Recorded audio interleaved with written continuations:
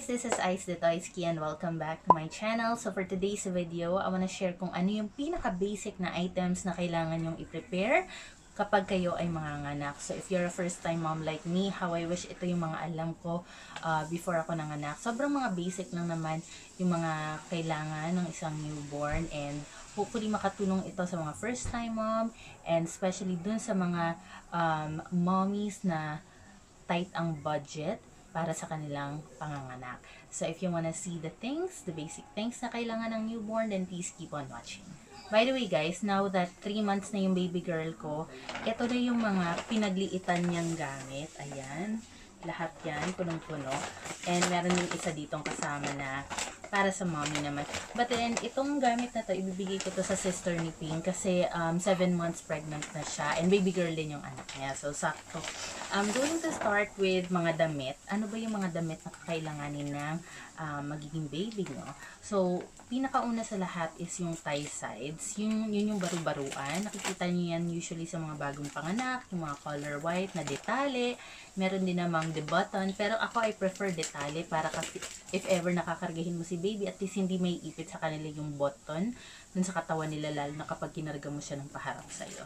So, mas prefer ko yung sleeveless. Sleeveless dahil dito sa Pilipinas, sobrang init, diba? So, mas mainam na nakapag sa araw, sleeveless na baru-baruan yung ipagamit mo kay baby. And then, kapag sa gabi naman, pwede yung may sleeves or yung long sleeves. So, ganito yung itsura ng sleeveless na baru-baruan, guys. Ayan. And then, kung ilan naman yung kailangan mong bilhin, huwag masyadong marami. Kasi ako, karamihan sa mga nabili kong gamit ni baby, yung mga baru-baruan niya, isang dosena. And since masipag maglaba si Ping, parang nakakapanghinayang. Sana pala at least half dozen lang yung mga nabili ko. So, ito naman yung itsura ng long sleeve. Yes. Wala pa ako nakita na baru-baruan na may size medium. Alam mo yon. So, usually pang newborn lang talaga yung size na. Ito naman yung short sleeve. Parang pa-t-shirt siya. So, iyan ang pinakauna na kailangan. And then, of course, kailangan ng pajama. So, until 2.5 months na gamit ni baby yung ganitong klaseng medium size ng pajama. And, when it comes to the quantity, kung ilan ba yung kailangan yung pajama, at least half dozen. So, next naman is yung mittens and booties. So, sa mittens, meron kang option na bumili para sa mga newborn, yung may detale. Meron naman yung ganitong klase, which is the garter. So, ako personally, mas prefer ko yung the garter dahil mas madali siyang isuot sa baby. Okay naman din, madali lang din naman isuot to. Kaya lang, most of the time kasi natatanggal yung tali, lalo na kapag hindi ganun kahigpit yung pagkakatali mo. So, depende sa'yo kung ano mas prefer mo, pero usually ganito yung itsura ng mga mittens. Ayan, ayan. So, meron mga mittens na pang newborn talaga, as in pang newborn talaga. Meron namang mittens na medyo malaki na good for at least 3 months. Si baby ko, 1 month lang siya, tinanggalan ko na ng mittens kasi pinutulan ko na siya ng kuko. So, yan. And also, sa booties naman, same thing, merong booties na detale. Ganyan. Meron din namang booties na the garter. So, ako mas gusto ko yung the garter para less hassle. Yun lang yung preference ko. And then next, of course, is yung bonnet. Kailangan ng bonnet ni baby, especially kung ilalabas mo siya. Pero ako, kailangan ko lang ng bonnet. At by the way, dun sa mittens and booties, okay lang half dozen, pwede na yon. And then sa bonnet naman, itong bonnet na to, maliit lang to So, pang newborn lang talaga siya. So, bumili ako ng half dozen ng bonnet and marami ding bigay sa akin na bonnet. Sana pala hindi na ako bumili ng sarili kong bonnet kasi hindi ko na naman siya talagang nagamit masyado. Siguro naggamit ko lang siya mga 2 days and then mga pang 3rd day hindi na kasi dito sa loob ng bahay lang naman kami ni baby and mainit dito, 'di ba? Sa Pilipinas mainit. So hindi niya kailangan mag-bonnet. Pero na lang kung kailangan namin pumunta ng either sa clinic or sa health center, yun yung time na nilalagyan namin siya nito nung bagong panganak lang si baby. Pero nung mga 2 or 3 months na siya, wala na talagang ganito. So, next naman na kailangan ng baby is bib. Kailangan ng baby yun dahil madalas, syempre, naglalaway si baby and kapag may mga lungad, mas maigi na meron kang bib. Next is lampin. for the lampin, para sa akin at least 1 dozen talaga. Kasi maraming gamit yung lampin eh. It's either pwede mo siyang gamitin as diaper, kung paihi-ihi lang naman si baby, or pwede mo ring pang sapin sa likod, pwede mo ring pansapin sa higaan, kung saan mo siya ilalapag. So, or pwede mo ring ilagay dito as para kapag naglungad si baby, 'di ba? Meron kang pang protect sa damit mo. So, kailangan mo rin maghanda ng towel para kay baby, towel na cotton para malambot every time napapaliguan si baby, and yung gagamitin mong towel is malambot and friendly sa balat ng baby mo. So, yung next naman na kailangan mo is bolster, and then yung una ni baby. Yung una ni baby na may parang buta sa gitna. Kasi kapag hinihiga ko si baby, ito yung ginagamit niyang unan or anything na merong buta sa gitna na pang infant talaga.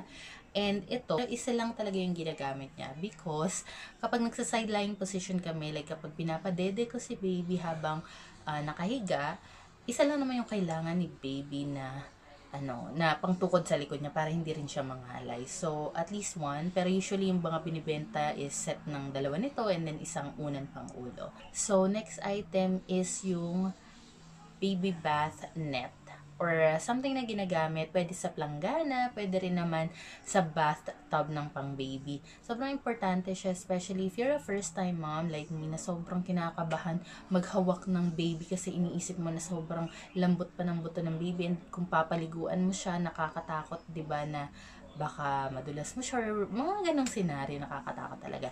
So, importante na meron kang baby bath net. Yung akin, nabili ko siya online, through Facebook Marketplace. Nakipag-meet up na lang kami kasi parang kailan, naipanganak ko na si baby actually nung nabili ko siya. Sana pala pinaghandaan ko. So, nasa around 250 pesos siya nung binili ko. Pero sa Divisoria, I think meron mga 200 or mas less pa doon. So, yung gantong klase ng baby bath net, sakto siya sa malaking planggana kasi yung pinakalikod niya may hook eh. So, kakapit talaga siya sa planggana or sa bathtub. Yung sa bathtub hindi naman necessary, batya or planggana lang pwede na. So, next naman is yung pang-hygiene or toiletries or ibang essentials ni baby. Unahin ko na, ang pinaka-importante ay ito. Nung nag 1 month na yung baby ko, tinanggalan ko na siya ng mittens and ginamitan ko na siya ng infant nail cutter. So, importante na infant nail cutter yung gamitin niyo para hindi masugatan si baby. And then, of course, dapat lagi kang may ready na thermometer para just in case ma-check mo yung temperature ni baby kung nasa normal pa ba siya or hindi. Importante din to, especially kapag pinapabakunahan si baby dahil ang tendency talaga is nagkakalagnat or nagkakasinat yung baby. So, importante yung meron ka nito. And when it comes to bath essentials naman, una dyan is sabon. So, yung mga sabon paligo ng baby, importante na maliit lang talaga siya. Meron akong 3 dito dahil nakatatlong try ako ng bili kasi depende sa hiyangan talaga yan eh. So, sa baby ko, ang nag-work ay ito. Ito yung pangatlo niya. Doon naging mas clear yung skin ng baby ko. Pero, of course, depende rin naman yan dahil pag newborn, normal talaga na marami siyang mga nagbabalat-balat yung skin niya and all that. So, kapag bibili kayo ng sabong panligo ng baby, wag mag-hoard, wag yung malaki, as much as possible, yung pinakamaliit na size muna para if ever hindi mahiyang ang baby mo, hindi nakakapanghinayang. And yung ganong klase ng sabon, by the way, pwede siyang top to toe na. So, ulo hanggang paa na ni baby yun. So, isang sabon lang is enough. And then, next naman, of course, after maligo ng baby, ang ginagamit ko lang is ito. So, kailangan ito para sa tenga ni baby and then para sa ilong niya. So, yung labas lang naman na part, hindi mo siya kailangang ipasok sa loob talaga kapag lilinisan mo yung tenga or yung ilong ng baby mo. Yung baby ko kasi ang kapal ng buhok niya nung pinanganak ko siya. So, buti na nakabili ako ng ganito. Ayan. So, parang toothbrush effect yung suklay niya. So, sobrang gentle lang to sa buhok ni baby kapag sinusuklayan namin siya. So, importante din naman na mayroon kang cotton balls. Cotton balls kasi yung ginagamit ko along with warm water kapag kapag naglilinis ako ng diaper ni baby.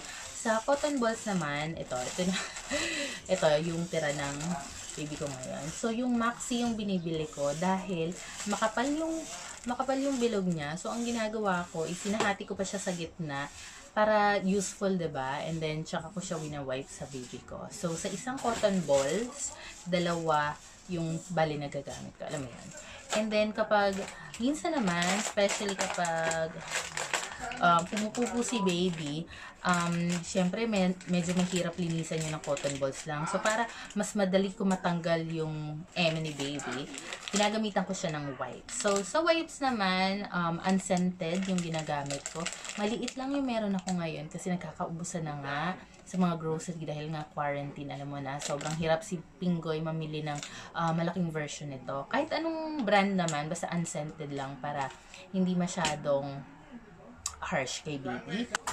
Alcohol is 70% solution. It's up to you kung is isopropyl or ethyl. Iba-iba kasi talaga ang opinion ng mga mommies when it comes to alcohol. Basta 70% solution, nasa sa inyo na kung ano yung prefer nyo. Bakit kailangan ito? Dahil especially kapag maglilinis ng pusod. Ako personally, ginagamitan ko ng alcohol si baby nung nililinisan ko ng pusod siya. 1 week lang naman, and then after nun, okay na. So, sa iba naman, bawal daw basain, bawal lagyan ng alcohol. So, depende pa rin sa inyo. But for me, importanteng may alcohol tayo. And of course, kapag bago namin hawakan si baby, aside sa paghuhugas ng kamay, importante na may alcohol para talagang malinis. Kasi sensitive talaga yung balat ng baby.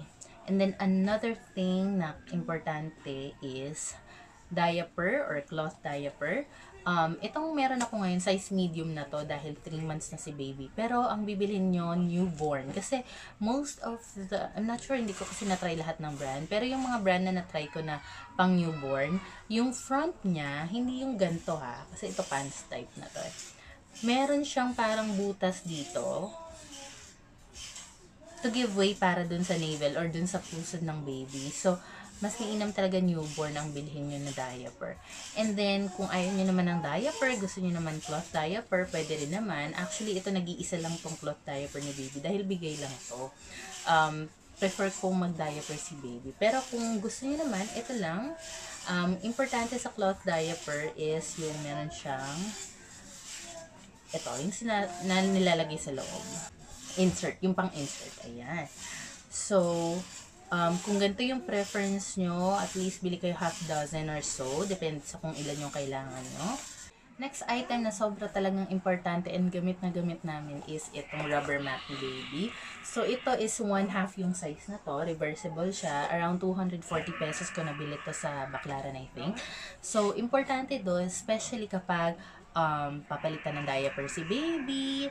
And then, pagpapaliguan na si baby, dito namin siya nilalapag habang tinatanggalan ng damit para in case na umihi siya or dumumi, at least hindi madudumihan yung bedsheet or kung saan man namin siya ilalapag. Yan lang naman yung mga basic na items na kailangan mong i-prepare para sa magiging newborn baby mo. So,